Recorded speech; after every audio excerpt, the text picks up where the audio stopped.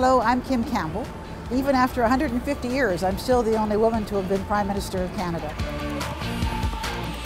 For me, what represents Canadianness is the RCMP. But it's more than just the visual, iconic image of a Mountie in a red serge coat. They are recruited from across the country and they're sent all over the country, throughout our country, in many different contexts, in local communities, in police labs, in anti-terrorism units. They are trying to keep Canada a safe place for us to enjoy our democratic liberties.